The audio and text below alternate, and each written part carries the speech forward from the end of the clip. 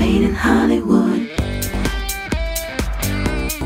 It's been said that hell hath no fury like a woman scorned. Right, and in Tyler Perry's latest movie, Acrimony, Taraji P. Henson stars as a long-suffering wife hell-bent on getting some payback from the man who's done her wrong.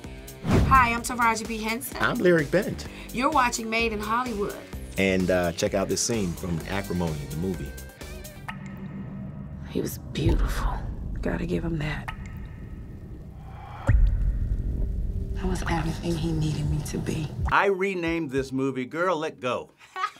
Well, that's what happens when you don't. How did you take this script and these words when you first heard about it? Well, Tyler first dangled this carrot in front of my face. It's your Glenn Close moment in Fatal Attraction. Send the script. So, you know, I read it and it was just brilliant. If I can get past 10 pages of a script, you got me. Yeah. But if you walk out that door, you will not come back. I counsel a lot of my friends, and I'm always fascinated how she'll tell me something and he'll tell me something, and it's two different stories, but they both of the same experience. So that's where the nugget of it started, and then I started to just let go with it and let her run, let Melinda run and become who she wanted to be. He wouldn't cheat on you, would he? He's not touching me, so if he's not getting it from me, he's getting it from somewhere. I read it as an audience member.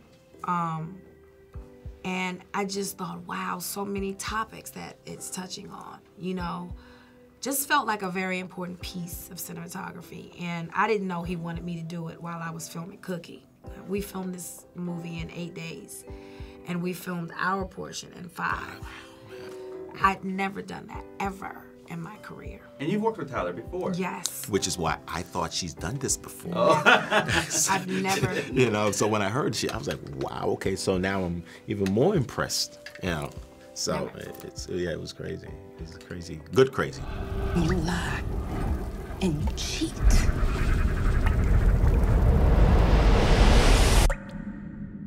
I'm Diana, Robert's fiance.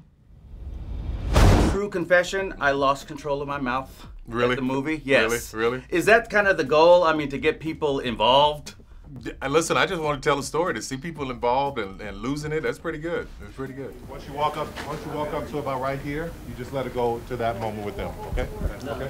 Great, let's roll. As an audience member, I lost control of my mouth. Me too, and I'm in it. I mean, it's a fun little ride in that way. Yeah. Have you guys seen it with an audience yet? No, not yet. Okay. Yeah, not yet. Tuesday's the day, the premiere. I'm so excited. It's a lot going on though. Yeah, take your time. Ready. And smaller, much smaller.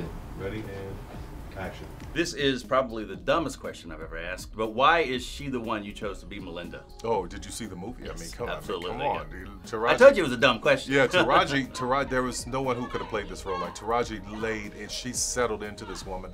She became her. It was really amazing to see, and she nailed it. She nailed it. Robert, you really bring her here? You bring her to my sister's house? The whole idea with him is like he's got this dream, and like he's going for it. Right. And a lot of people in the world would probably say, Robert, dude, give it up and go work at CVS. Right. But he held on to that dream. Was that something, a little nugget of something that you also? Oh, yeah, for sure. There are people who told me it's never going to work. Don't do it. Just hold on. And then when it hit, all those other people who you know were saying it's never going to work are like, what the hell just happened? So yeah, for him, he's definitely part of my story.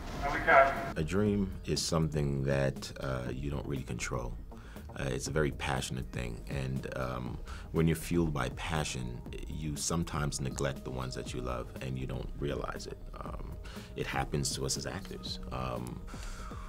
It's not an easy business, and when you're trying to accomplish something that is not necessarily totally in your control, you got to be fueled by something. So yeah, my character was a dreamer.